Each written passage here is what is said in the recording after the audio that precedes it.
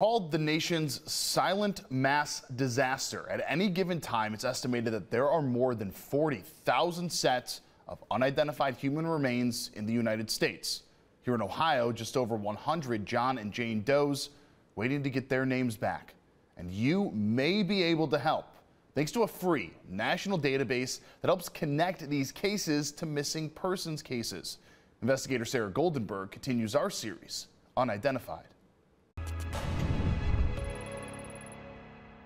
We've been profiling John and Jane Doe cases out of northern Ohio for the past 5 months in hopes someone out there may recognize them or have information that could help solve their case.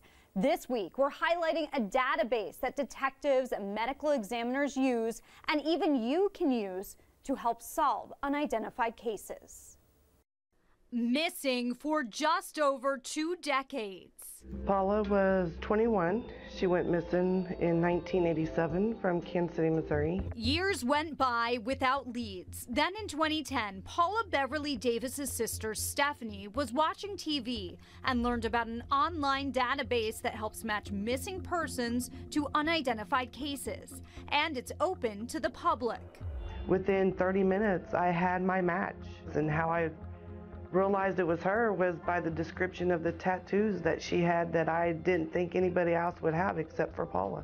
Paula had been an unidentified murder victim for decades, more than 500 miles away in a suburb of Dayton. And her sister had been found deceased in Ohio 14 hours after she went missing from Kansas City.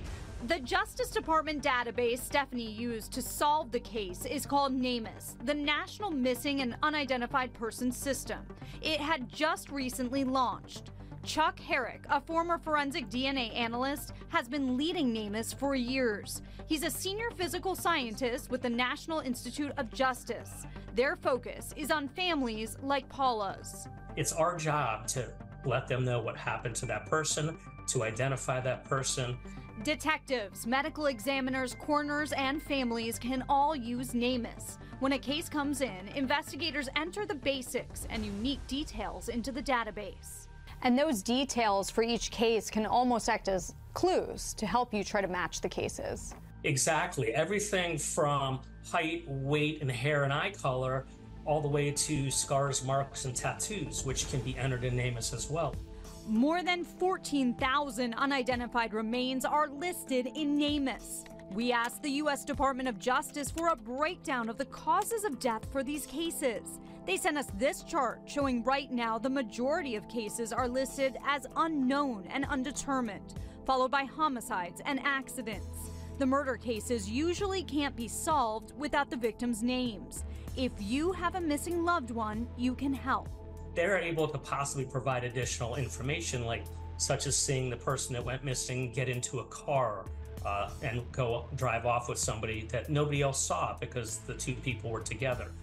NamUs has helped resolve tens of thousands of cases, sometimes with the help of families or even web sleuths. Herrick hopes more people will start using it to help give these John and Jane Does their names and their dignity back, one case at a time.